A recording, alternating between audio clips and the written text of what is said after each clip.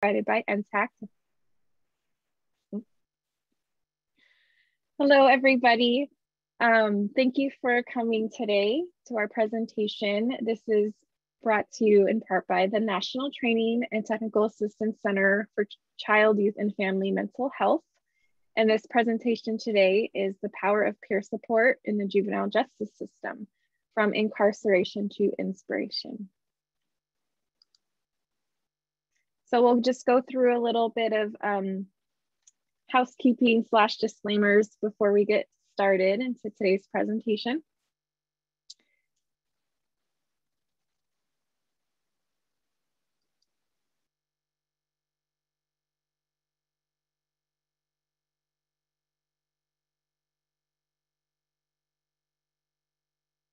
So a little bit about NTAC, we'll give you an overview.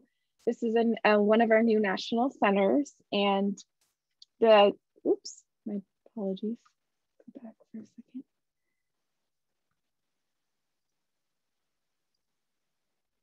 So the National Training and Technical Assistance Center for Child, Youth, and Family Mental Health works to ensure that all young people and their families have the support that they need and desire. And this is our multidisciplinary team. Here we have CARS, Center for Child and Human Development, Change Matrix, University of Texas in Austin, MedStar, Georgetown University Hospital, American Academy of Pediatrics, FREDLA, and Youth Move National. So our goal at NTAC is that all children, youth, young adults, and families with emotional or behavioral health needs can access evidence-based treatment and recovery services in a well-coordinated system of care. And who do we serve? So we serve all of you. We serve state and local agency leaders, mental health workforce, primary care providers, school workforce, community-based providers, peer supervisors, family partners, youth partners. And our services. So our services at NTAC, there's no cost to our technical assistance and resources. And for more information, we have our website down there at the bottom, but we can definitely send that out as well. And here we go. We are off to our presentation, which I'm really excited about today, and you will see why. My name is Evelyn Clark, and I'm a change specialist and equity consultant at Change Matrix and work on the NTAC Center. And I will go ahead and pass that over to Ms. Lynn. Hi, my name is Lynn Osley, and I'm a certified peer counselor in the state of Washington for Castillo Williams and Associates, and a partner with our local juvenile justice department. Lynn, how's everybody doing? My name is Tyish Reed. I'm the Spark Juvenile Rehabilitation Coordinator for the Spark Peer Learning Center. I was born and raised in Tacoma, Washington, about 45 minutes south of Seattle, and that's where I'm presenting from today. Great, thank you. And so today we want to make this kind of more of a discussion between the three of us. We are all certified peer counselors and have all worked together, and we'll get more into that a little bit later. We really want to focus on in this webinar that those who touch the system are the experts. And so, we really want to hone in on their expertise today. First, I'll go through some history of the juvenile justice system. We'll have a leadership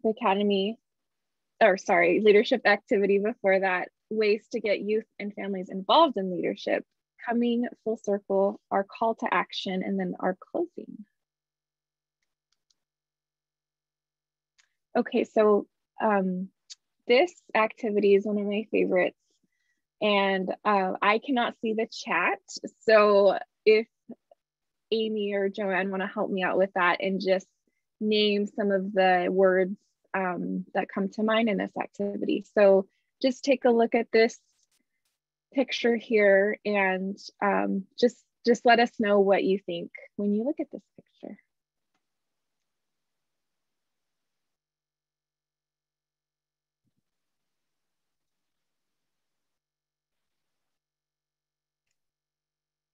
I'm seeing possibility, strength, diversity, restorative, determination, the future, happy, hope, leaders, liberation and freedom, strength and power, successful, transformed individuals, diversity, credible messengers, overcomer, activists, strong men, all men, leaders, proud men. Awesome. Thank you. Mm-hmm. Yes. So these young people are actually individuals who, some of them are out now, or some of them moved on to the adult prison system, but these are young leaders who reside in Chehalis, Washington at a maximum security facility. And it's, a lot of people say sometimes when we do this activity, oh, there's no, females in this picture. And so this is a all male facility. And so these young people were able to change some of our laws here in Washington State while they are incarcerated. And so this is what we're going to be talking about today, is the power of peer support and how the peer working with the individual really does make all the difference in the world to have somebody there that understands.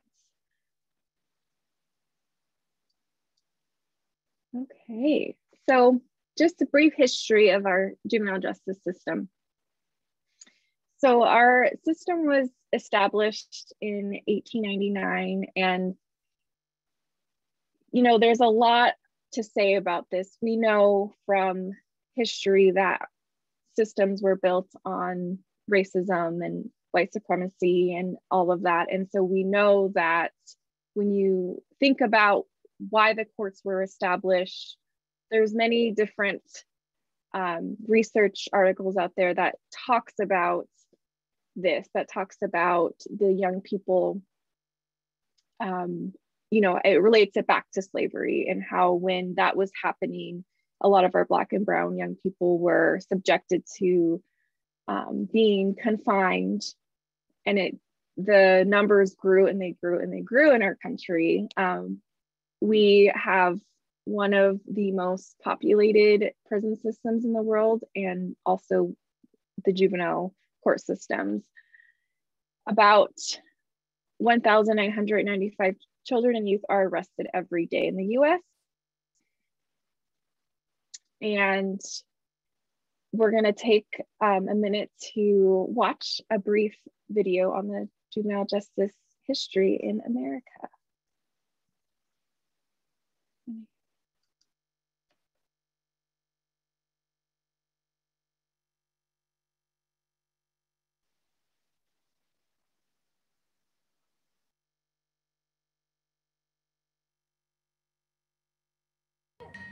America's criminal justice system has never treated all citizens equally. To understand how we got here, we need to take a look at the evolution of the juvenile justice system.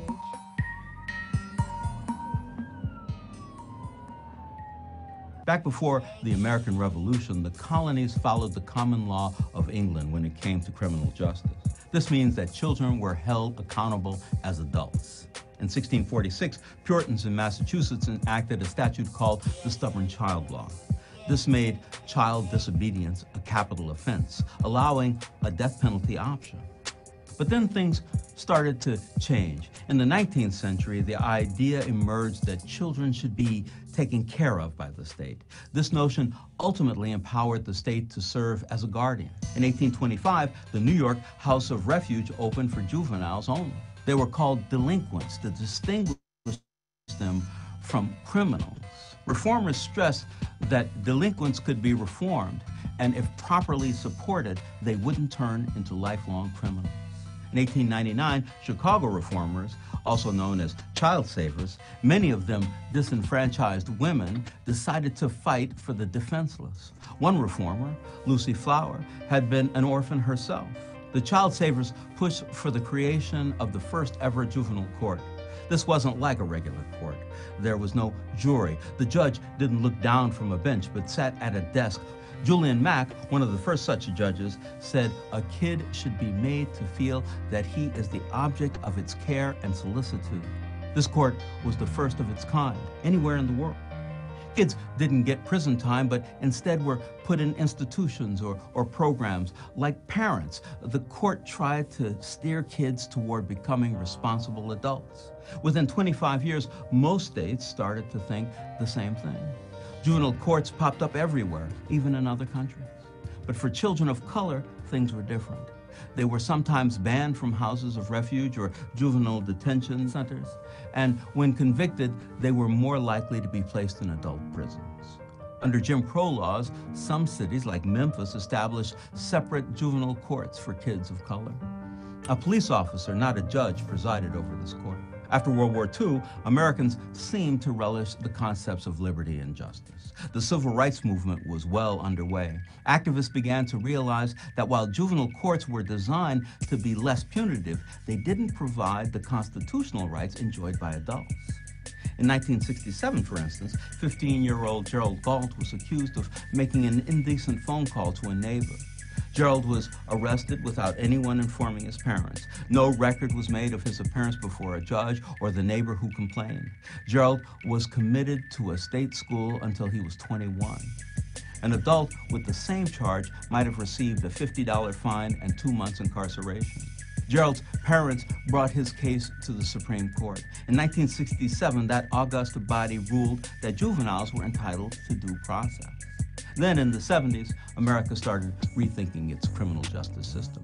Crime had spiked, including juvenile crime. And in 1978, New York City passed the Juvenile Offender Act, a law that made it possible to try kids as young as 13 in adult court for murder charges and as young as 14 for other violent crimes like assault and robbery.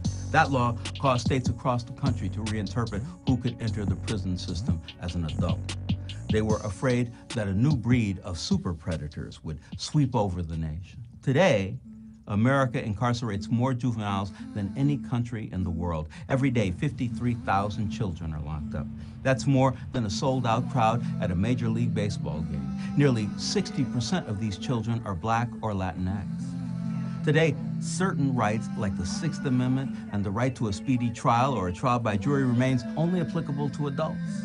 Advocates have succeeded in getting almost all states to raise the age at which you are considered an adult to 18.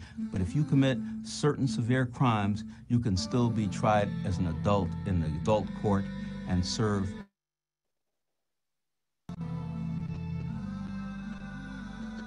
What up, y'all? This is Felice Leon with The Root. We are dedicated to bringing you more series and videos like this, and we need your help. Let us know what you thought below, and also subscribe to our channel on YouTube.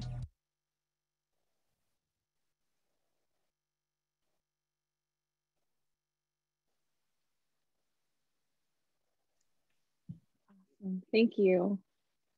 And I'll pull up the PowerPoint for you, Evelyn. And we also have, while I'm doing that, there's a couple of questions in the Q&A box. Perfect. If you want to review those while I pull that up.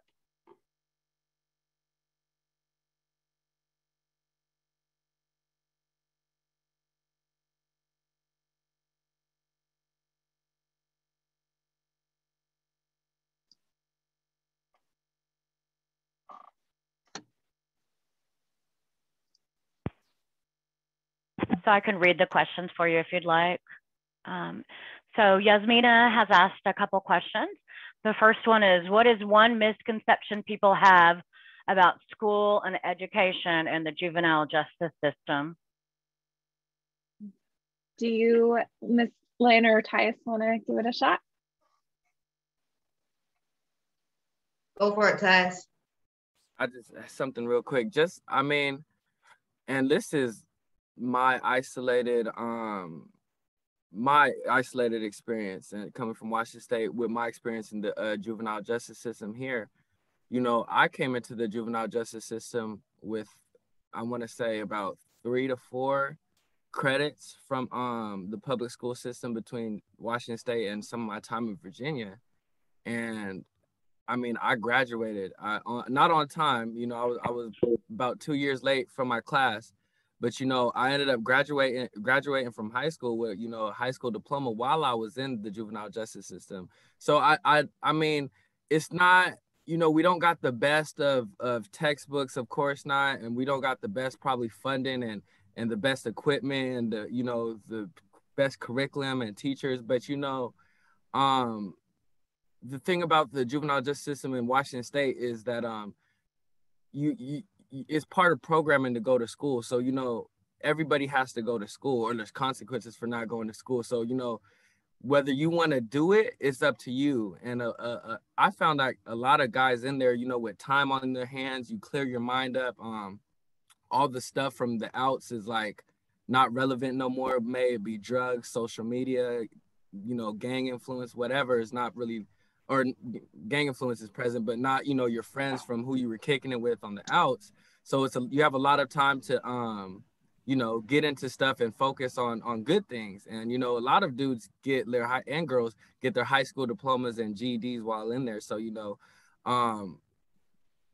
people, you know, a lot of times talk bad about the education and school system in juvenile justice system, which is, you know, there is reasons for that. But I've just, my personal experience, I've seen a lot of young men, and that's my experience because I was in, you know, a men's facility that probably wouldn't have graduated or got their GED if they weren't in there. And I probably wouldn't have, to be honest with you. Thanks, Tyus. I do want to share my son's experience. So he was a youth charged as an adult when he was 17, and he had all his credits to graduate with a high school diploma. But because he did not have access to his high school portfolio, which is a requirement in the state of Washington, they denied Lance, my son's diploma. And the teacher at the juvenile center even petitioned the governor to waive that, and it was not granted. So he had to finish getting his diploma while he was, when he moved to the adult system. So I'm glad that Tyus was able to take advantage of that in the system. And I think that it's better now. This was almost 6 years ago. But again, it's not even across the board, and we're in the same state. So there's two different situations there that happened just based on the laws in between those times. So I think things are moving in the right direction, but there's just the same type of scenario with two different situations in the same county, in the same state. Can I add one more thing onto it too, before you move on real quick? It's gonna be brief. Another thing that I experienced while I was in the juvenile justice system regarding school and education is that, and I don't know what they could do about this, but you know, you just have a bunch of people from you have a bunch of guys from just, you know, all, in our case in Washington State, we have one maximum juvenile justice center. So everybody from, you know, all across the state go to this one place. So you got, you know, all these people from all across the state of Washington, from different school districts, different grades, and you know, and we're all in the same class. And you know, we're all, you know, each school district and each school system has different curriculum, and they're at different levels. And you know, you know, I was in there like, you know, my first year in there, I was 17. You know, I'll be in class with a dude who's 20. And, you know, he then went to school in King County. I'm from Pierce County, which is Tacoma. And they're just at a whole different, but we're in the same algebra class. But I wasn't in algebra when and, you know, it's just like a whole mix of people and school systems and different, you know, levels, all in the same classes and the same, and just, you know, kind of just at the same pace. So, you know, if a person's above where they were at, they might have to, you know, do a whole trimester or a whole semester taking something that they already took before, just because that's what this school system, where the institution where the institution is located is in a certain school district, and that's their curriculum, and that's where their levels are at for their grades, you know. So like I said, I don't know what would be the answer for that, but that's just something I experienced. I took a lot of classes that I already taken when I was at just Raymond Hall, our juvenile, and then I moved to the state. So it's a lot of overlap and stuff. So I don't know what they could do about that. Thank you. Okay, so we'll continue on why the history is important. Is there anything, again, I can't see the chat the second, but was there anything, did anyone understand the juvenile justice system before we talked about the video? Hopefully that was helpful for everybody. So why is this important work? Well, we know that 2/3 of children and youth who are in the juvenile justice system were children of color. So as I mentioned earlier, this system is made up of youth of color. When I was working as a certified peer counselor in Washington State, I worked as the peer who supported the young people in the juvenile detention center. And at that time, there were young people of color who made up the whole population at the time. And those young people were charged as adults. And I would witness time and time again, you know, young people of color coming in, going to court, them having to stay, not going to, you know, go home monitoring or even leave with mental health services. And I would witness their white counterparts have those services in place. And so I started to kind of keep track on my own and realized that in this particular county at the time, we had the highest number of youth charged as adults, and they were majority youth of color. And even though there were some who were Caucasian youth that were charged as adults, they got less time in sentencing than the individuals of color. And, you know, we can't, in our position, necessarily change that, but we can also educate court systems and try to advocate in those ways when it starts at the beginning for these young people. Again, as you see here, that Black youth represent 54% of youth prosecuted in adult criminal courts. And we know that the population of young people in our state, where Tyus, myself, and Lynn are working, that is true, and we have seen it, and that's why we're here, is to bring awareness and in hopes that each of us can do what we need to do to ensure that this changes for our young people in the system. I just wanted to share real quick that this is not blind to the youth. So my son is Black, Asian, and white, and he refers to himself as Black. And the disparities that he could see inside the juvenile detention center were so relevant to him that he asked me to please tell the judge and the prosecutor that he was white so that he would have a better chance at getting out. Thank you for that.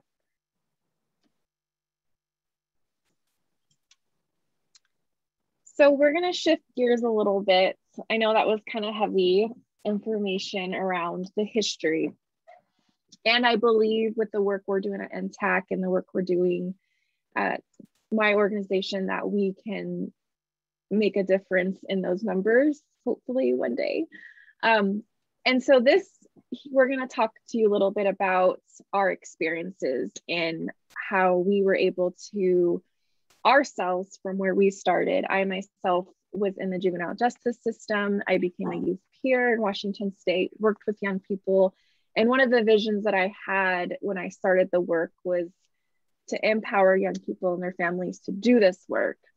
And again, I'm very excited because my two co-presenters are individuals that I got to work with as their peer support.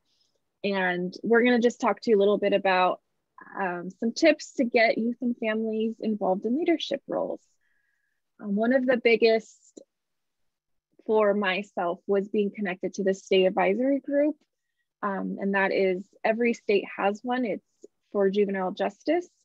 And we have the website there if you are interested, but that is a governor appointed board. And with that, we have youth who in our state who are incarcerated doing this work. And Tyus is an individual who actually was on the state advisory group, and he can speak more to that if you want to, Tyus?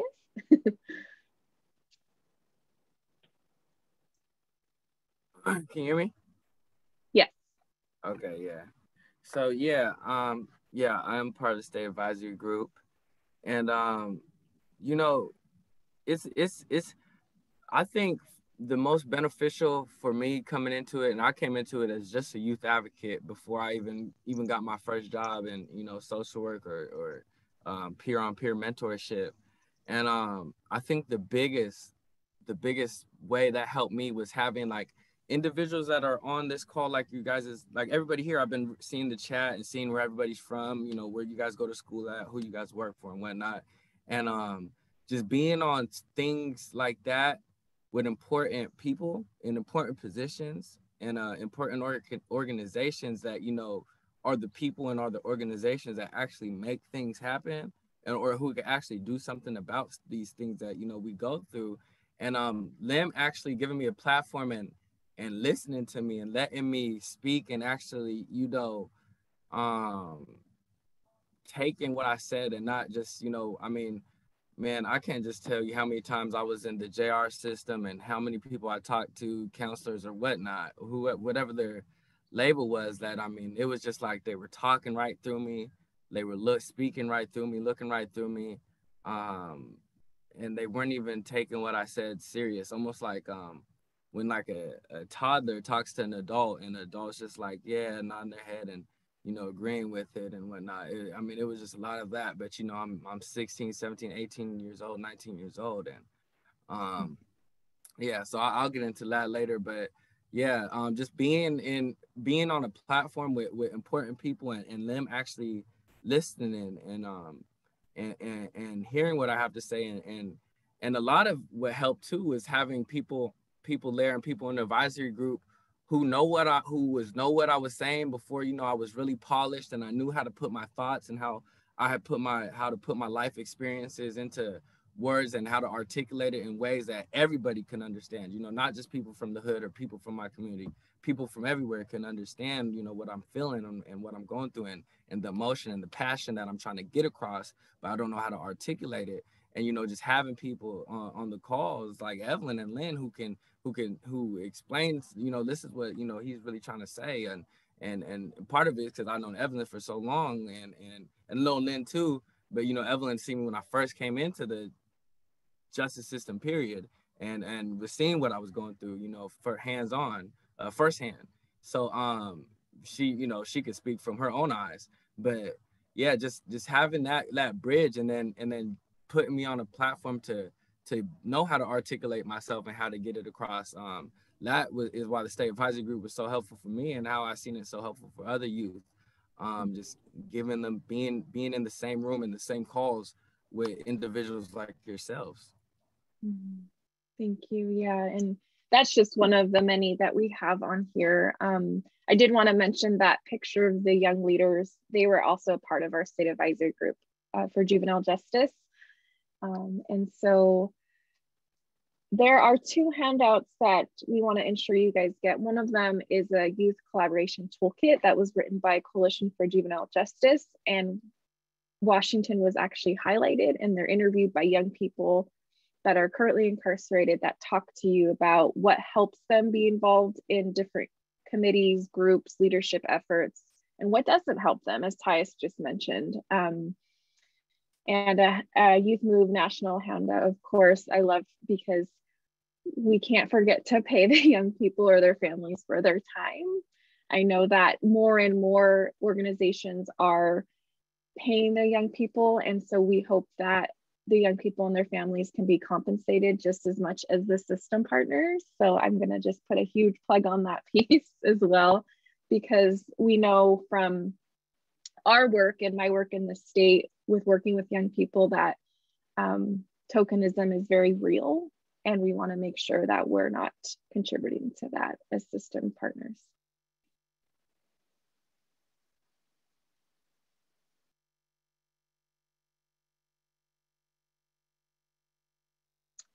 Awesome. So just as I mentioned about tokenism, it is definitely real. I myself have witnessed young people at the table that where unfortunately, you know, it was a good thing they were there, and it was clear as day that they were a token for the meeting. And so what I mean by that is just, you know, as this quote says, it's really allowing the young people, especially those who identify as Black, Indigenous, or people of color, to really take the lead. And, you know, I mentioned the pay, I mentioned, you know, the treatment, and I'm gonna hand it back over to Tyus, because I know that he has some experience with this, as being the other, you know, on the other side of the table.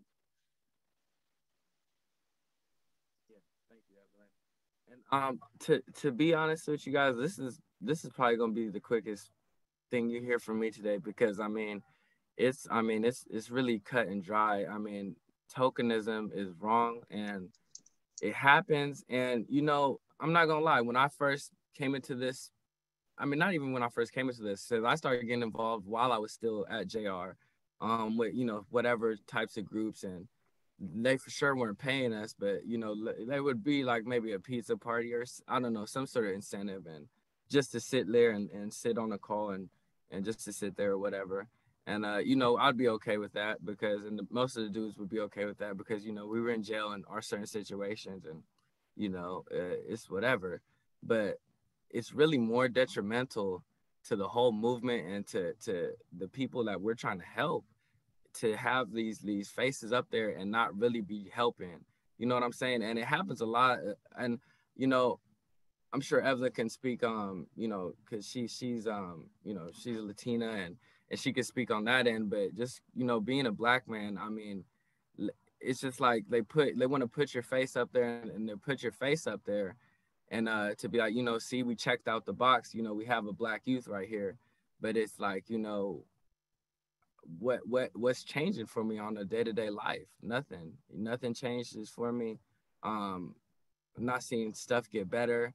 You know, it's just like, I'd rather not even be up there if you are going to do stuff to really actually help me and help, you know, my day-to-day life, and help my, you know, people around me and my peers and my family.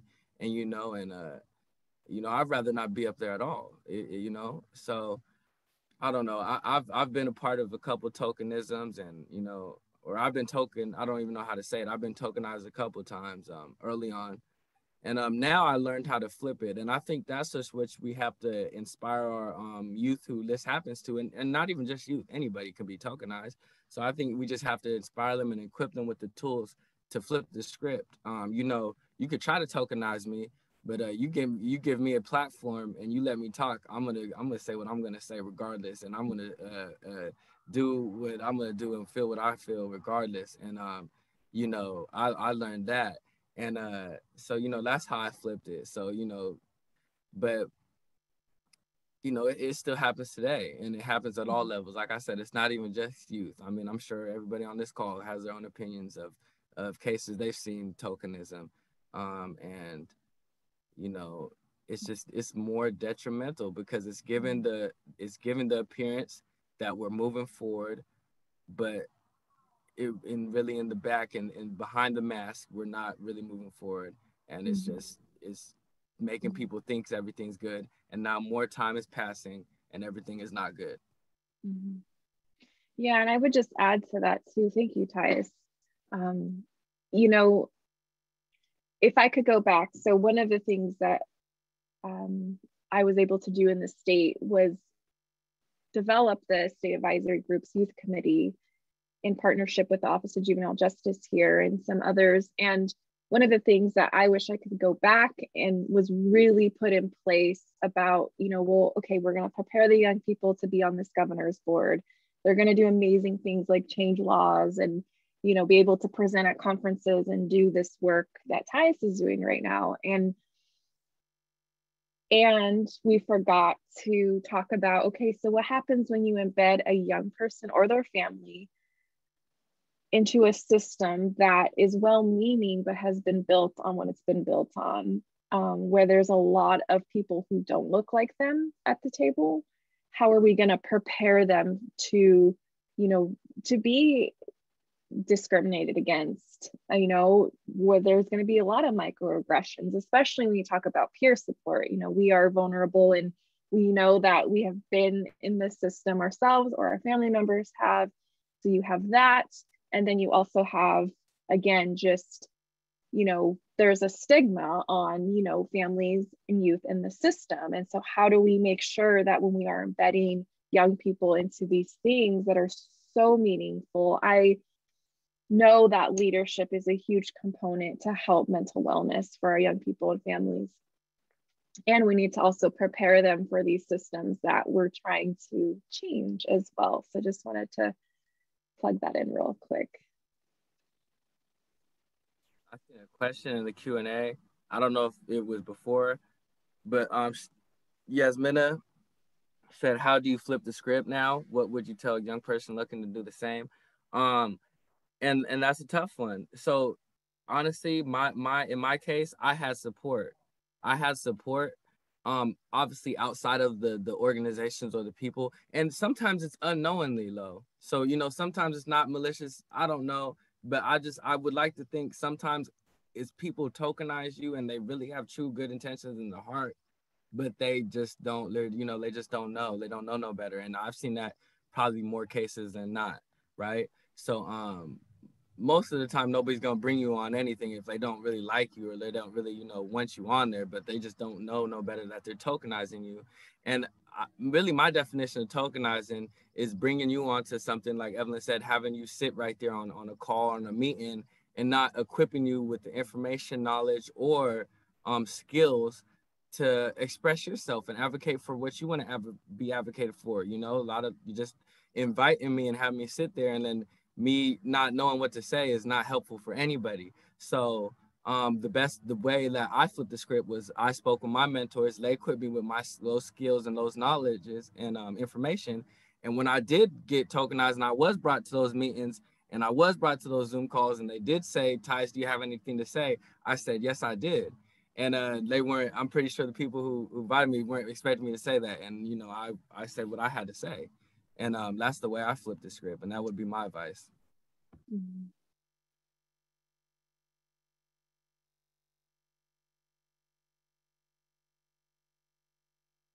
All right, so we're going to wrap up the history and leadership opportunities that we have been talking about, and just really think about how we need to dig deeper.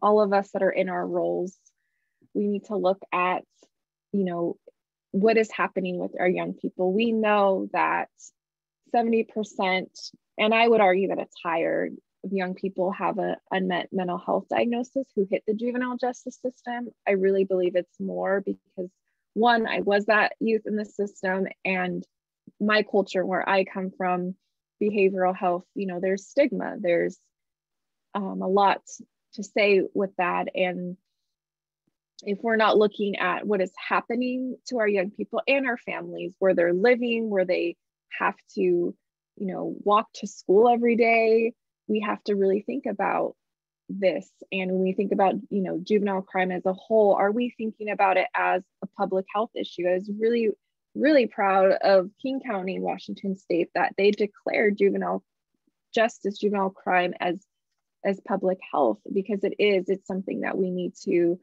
really dig deeper in and really start in the community. Tice or Lynn, do you have anything you want to add to this, to humanize this piece?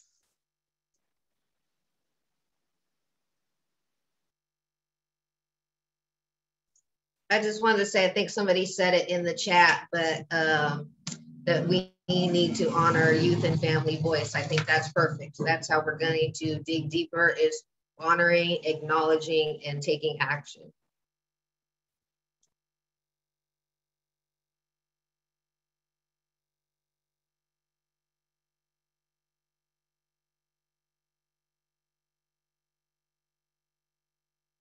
Yeah, I just agree with Lynn. I'm not going to add anything. I feel like I've been talking too much. So I'm going to just, yeah.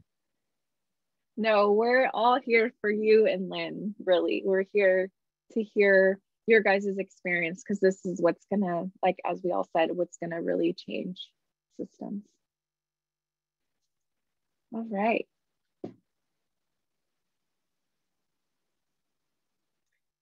Okay, so now we get to the meaningful part of the conversation today. And we just really wanted to bring this full circle. Again, when I started, I just, I knew like our young people and our families, they have to be the ones doing this work.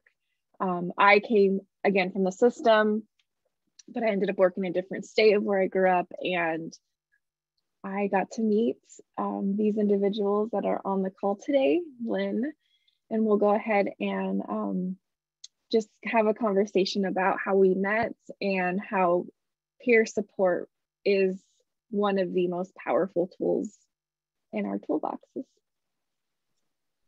Okay, I didn't bring any tissue, so don't start. That's my son, Lance, in the picture there. He was a youth charged as an adult when he was 17. He didn't have any priors. He just made a choice and put him in the system and in the adult system. That's where I met Evelyn, because Evelyn was my son's unofficial peer. We had a program for him to get mental health services in Washington State, but he didn't have the right insurance. And so he couldn't have access to a full peer, but Evelyn was working in the system and was able to still reach out to my son. And he didn't want to hear anything that his mom had to say. And he was just going through a lot of pain and hurt. And he was able to create a relationship with Evelyn where he had trust. And he felt that she was somebody that understood him and wasn't judgmental towards him. And in a nutshell, I say that Evelyn saved not only Lance, but she saved our family, because this was truly our nightmare. And I know that we couldn't have made it out without her support for Lance and our family. And I'm just so grateful that she has steered me towards this work. One second.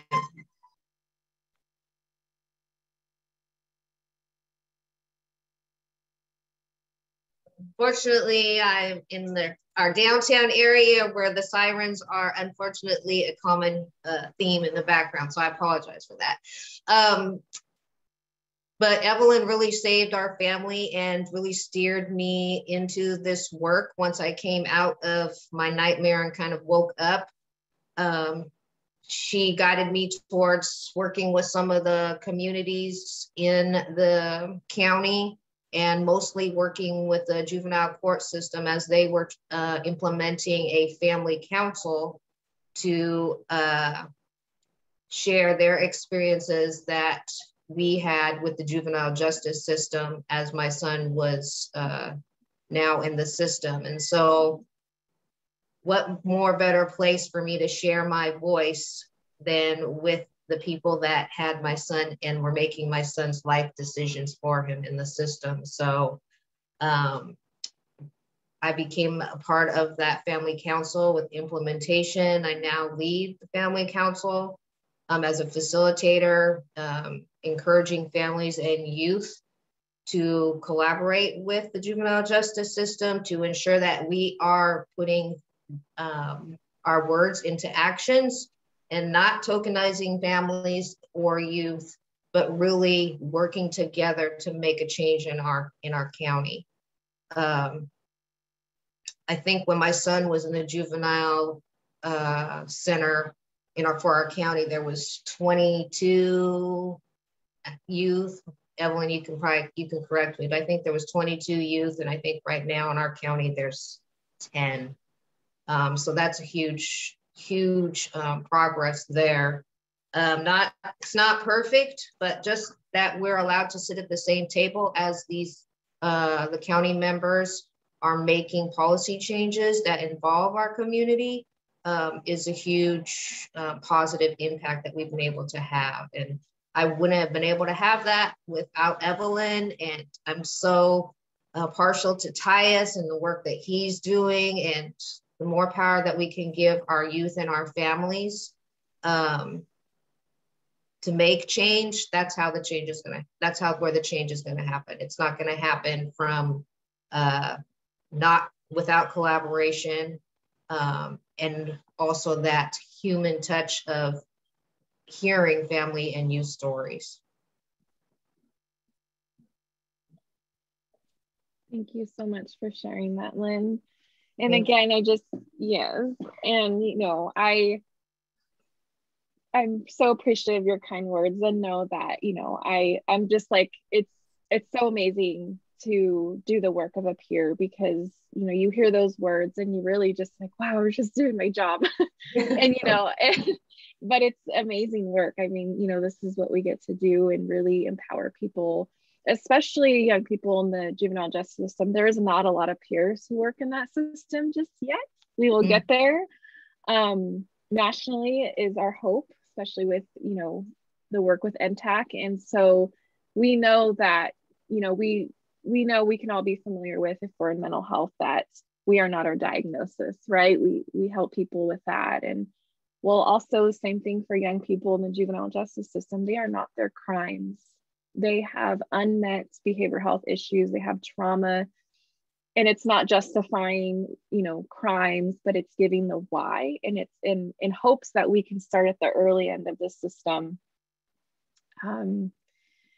But yes, thank you again, Ms. Lynn, for sharing. And I think that another thing she missed is that she is now working as a full-time, well, she's really doing a lot of work right now with the agency she's working at, with the peers and the services. And her son, you know, is doing good. His self was, I believe, Lynn, wasn't he trying to do some peer-led groups where he was at? And yes, he is. So he's worried about those youth coming in that are his same age or younger. So he's trying to work with his counselor on putting a program together to help those coming in that he definitely can relate to.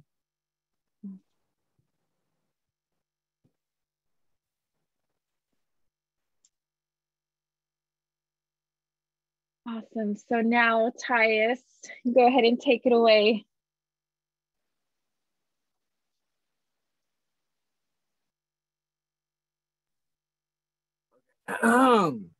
Thank you, Lynn. That was a amazing story. Even though I already, well, and it seems like every time she speaks, I learn something, like, you know, new about her, something that I didn't know about her.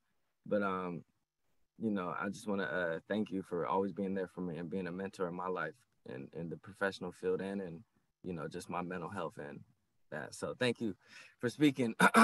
So I don't want to drag this out and make this long, but so yeah, I went straight from the public school system to the juvenile justice system. I was 16 turning 17 and I got arrested. And the first ever place I was at, so there was a lot of ups and downs, and there was a lot of stuff that that happened in my time, that picture that you seen earlier, those individuals, and in fact all those dudes that you seen on those pictures, I was those are all my friends, and I was incarcerated with everyone in that picture except like two of them. And you know, and some in those pictures I've even known for years and know their moms and their whole family. And the first place I ever went to, I remember I went to Pierce County Jail, you know, and they were going through the proceedings to see if they were going to charge me as an adult or if they were going to let me stay in JR. And actually I skipped a part. Before that, I met Evelyn real brief, like my first 3 days in there. I met Evelyn real quick, and before I even went to court. And she spoke with me, and I just remember, like, you know, I was in a bad state of mind, so it was even hard for anybody to say anything and for me to listen. But, you know, I just remember she didn't even ask me what I did. She didn't ask me what I was in there for, you know, what gang I was in at the time. She didn't, none of that stuff that I was expecting. you just asked me how I was doing, had a quick conversation, a normal conversation, and I haven't had that since I've been in there so far. And then, you know, she was gone, and they moved me to the adult jail. I was in the adult jail for probably about 6 months. They passed an act over here that's called PREA Act, where juveniles, even if you are being charged as an adult, you can't be in the sight or sound of adults, which, you know, I was actually surprised that they had us in around and intermingled with the adults in the jail, in the adult jail, while we were still juveniles, and they were trying to figure out if we were being charged as juveniles. So I got to go back with people my age, and then that's when I started speaking with Evelyn. And you know, as I was going through my court proceedings and trying to figure out how much time I was about to do, you know, I just remember, and you know, I say it all the time, and it just always, a lot of the meetings stuck with me, but just the one that stuck with me, and literally just, I mean, she seen the light go off, and it never turned off. And you know, I just, you know, I didn't expect that. You know, I didn't think I was gonna just keep on this, you know, with the peer counselor stuff. But you know, I remember she told me, you know, Tice, when you get out, you could do what I do. And I just, you know, I was just like, I just really couldn't believe it. But, you know, she was serious. And my relationship with her leading up to that time was, you know, why would she lie to me? We built this relationship. She wouldn't lie to me. And I'm just sitting here. I got orange slippers on. I got a jumpsuit on. I'm just like, you know, I don't even know how much time I'm going to get at this point, you know? And I'm just like, man, she's just trying to be nice. She's being nice to me. She just, you know, she's not trying to make me feel bad up in here and have me go crazy and looking sad. So I was like, you know, all right, Evelyn, I'll get this. I'll be a peer counselor when I get out. This is something I want to do. You know, if I can, I would. So, long story short, I go on with my time. I leave that place. I go to our state facility, and you know, where you see me in that 2017 picture, that's where I graduated high school. That's where I went through a lot of ups and downs in my life. I mean, just that's where I grew from a teenager to a man, to a young man. And you know, if I just never had that support, that constant outside support, you know, I always had it from my grandmother, which she's the lady who raised me, and my mother. And but you know, at the end of the day, that peer-to-peer support, there's nothing that hits home like that, because at the end of the day, I love my grandmother and my mom, and I respect everything that they've said to me. But, you know, at the time when you're a young teenager in the streets, especially a boy, and this is coming from a woman, you're just like, man, grandma and mom, they're just trying to look out for me. They're my grandma, they're my family, you know? But Evelyn, you know, she's telling me the stuff that my grandma and my mom been telling me. She has no stakes in the game, really. You know, I know I'm you know, she's fond of me, but you know, I mean, it's not gonna make or break her whether I do good in life or not. You know what I'm saying? I mean, what's in it for her, right? Why is she telling me this? Because it must be true. And I was just, I mean, it was just like, I've never had that type of support from somebody that wasn't in my family, you know, that type of positive support from somebody that, you know, I'm just like, oh, they're my family. So that's why they're saying that. So it was just different. Nobody's ever spoke to me like that. No teacher, no nothing in my life. And I was just like, wow, even in this bad situation, like, you know, it's so easy to just speak down to me right now, because, you know, I'm what, you know, America looks at like what a young Black teen should be. If we're just being honest, you know, I was in there, I was in there for, you know, a gang related offense. You know, I had the braids, I was Black, you know, I looked the part from Tacoma. I mean, it was just so easy for her to disregard me as another one and just, you know, look and talk to me like most did. And she didn't. And from that, I was just like, you know, whatever it is, I want to do that. If I have to, whatever I got to do to get to that point, that's what I'm going to do to get to that point. So, you know, I went through it, and then and a lot of stuff has changed in the state, and man, I just thank Evelyn for being a part, and everybody who was a part, because, you know, unfortunately I wasn't a part. I didn't get in before they changed it to 25. So when I turned 21 on my 21st birthday, I had to go to prison. I had to go to the DLC system for 12 months, you know, and the prosecutors specifically did that just so I wouldn't go to a group home from JR, so I wouldn't get out early. So that was the only way that they could do that. And you know, I took that, and I just and I'm getting off topic here, but I just don't want, I'm so glad that changed, because I don't want that to happen to any other youth ever again, because man, it is such a drastic change and it's so different. And okay, and it was so different. And I could have easily not made it out the DOC system. It was, I mean, it was way more serious, and it was just way different. And that was just a permanent thing to do to me as a teenager, and to just, not to check in with me. Let's talk to Tyus after 2 years after we sent it to him. Let's see what's up with him, right? I did 5 years, 3.5 years. Nobody's gonna check up with me, anything. So, it was just like they threw away the key on me.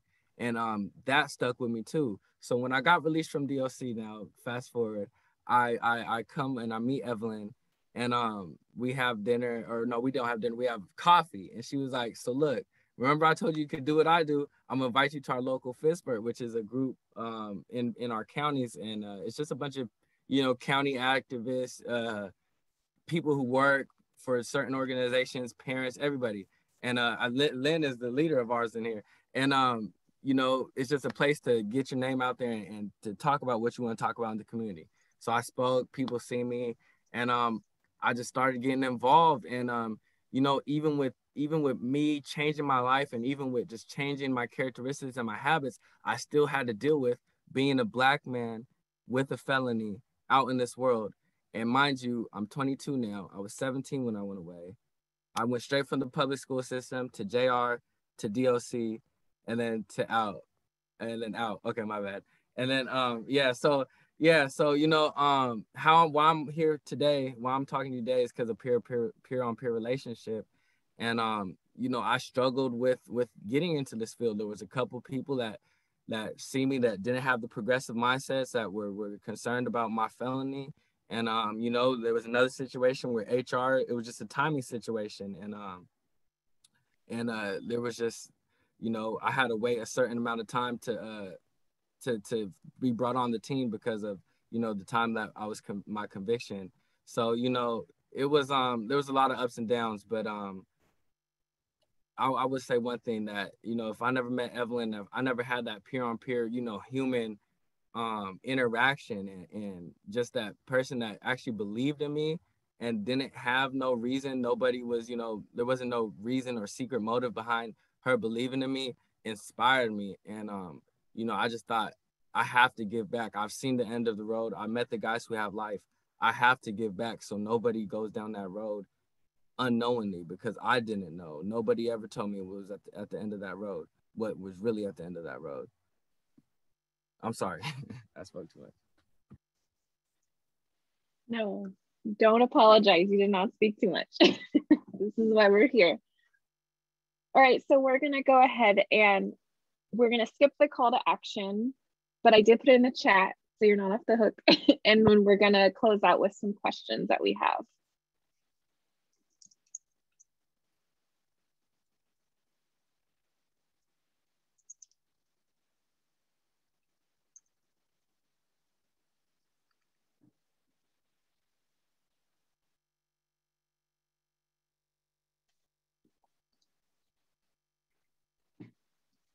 All right, Lynn and Tyus, do you have yours pulled up as well? The questions and answers. So I saw Yasmina had one earlier that I missed. I do not know how many youth are arrested on school campuses. I do know it happens. I think we all know that. And so I can definitely look into that and get that information, which will be good for our school-based team. And our county juvenile justice system has data on that, as we've been working on probation transformation. And we have been able to identify the #1 school district in our county that is refers the most kids to our juvenile detention center. So we are trying to collaborate with that school district to identify how we can work with youth and families and provide them resources, and not use detention or the police as the reason or as the method of solving opportunities at the school district.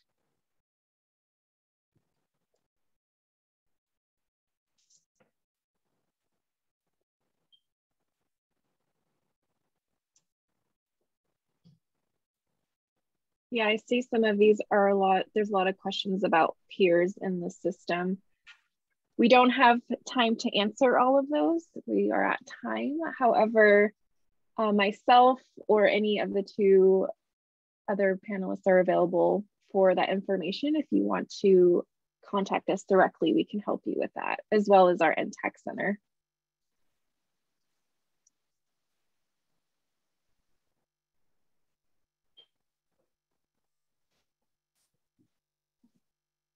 All right, thank you, Tyus and Lynn, for sharing today. And thank you everybody for joining us. Thank you, we appreciate all of you.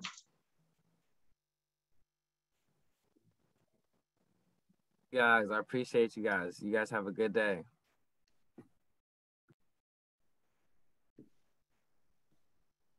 And when you log out of today's webinar, a survey will appear for everybody. If you could please take a few moments and answer the few questions for us, we'd greatly appreciate it.